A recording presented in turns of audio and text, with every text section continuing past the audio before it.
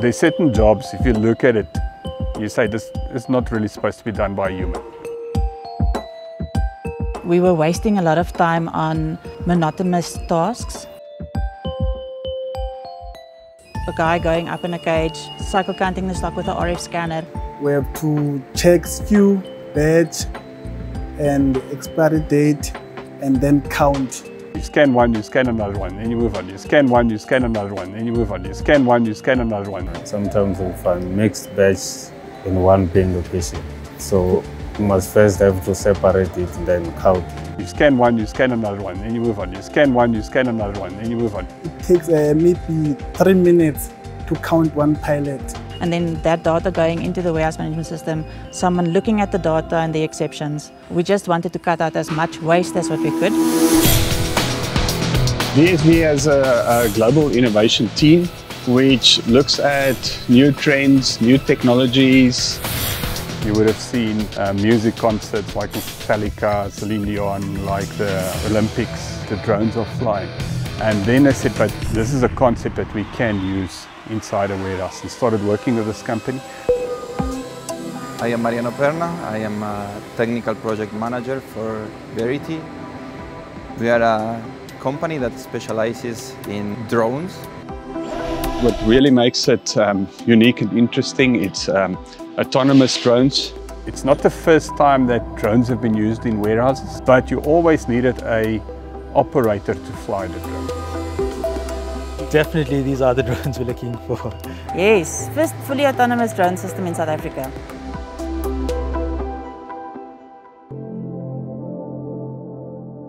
Right now we are installing in DSV Plumbago, in this facility, our inventory system. It's an autonomous inventory control system that wants to guarantee to our customers, in this case DSV, that they will have a zero-error warehouse. We embarked on a mission to get our stock accuracy as close to 100% as what we could.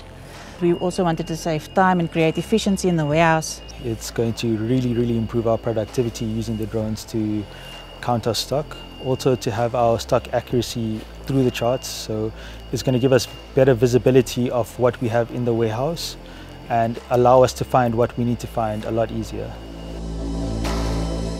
We just installed the drones, they're on charge. We're getting ready for test flights tomorrow. We're starting at 1 in the morning until about probably 6 in the morning to work around operations. It's revolutionary, as you say. It's very precise. The drones can find their position up to the centimeter. So we actually program the drones, and 10 o'clock at night it will wake up and it will go and it will count your stock. We tell them where to go, very precise, to take the picture to find the barcodes of the pallets. And at 6 o'clock in the morning when you come back to work, there's an exceptions report which says this is all the exceptions that we found. And they compare with the warehouse management system. That's how they tell you, we found a match, so the pallet that you thought that you have here, it's in fact there.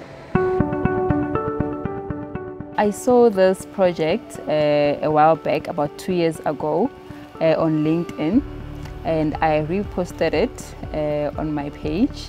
And I knew right there and then that I need to be part of this amazing company.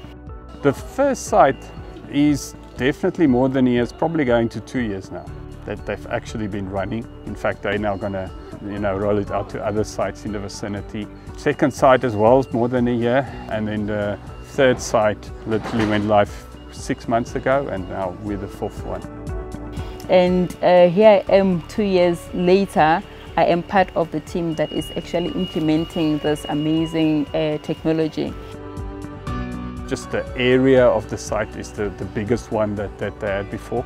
And then the second was because of the roof height. So we've got a 22-meter roof height. Something that kept our engineering team busy for the last 5 months is the challenge of having such a high ceiling.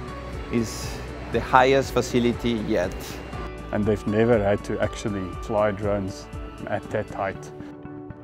It actually delayed the project by at least another 3 months, where they had to do a number of additional tests to make sure that the drones could actually work with this height. Yeah, even me, I'm concerned about it because I don't know what's going to happen. I think maybe people are going to lose jobs about it.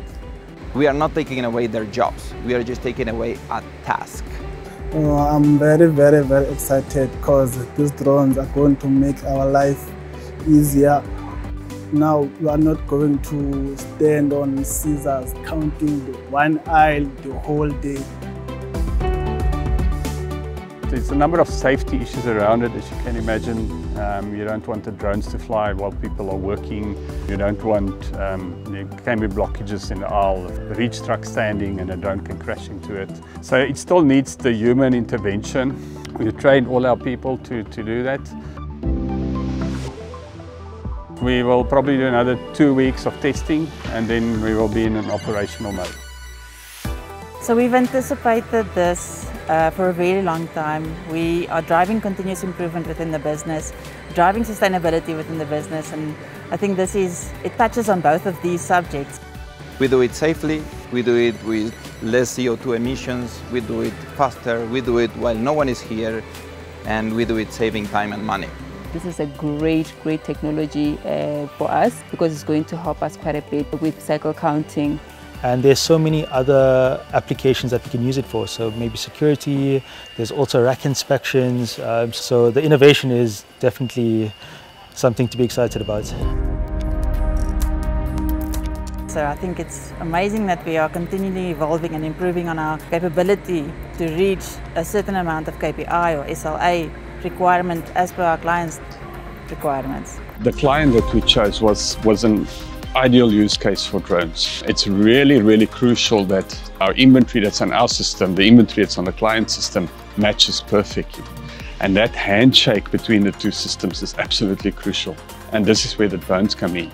So we chose this business case and this proof of concept because the customer that we are rolling this out for is got a very high expectation, and we are setting the standard for the rest of the sites in South Africa.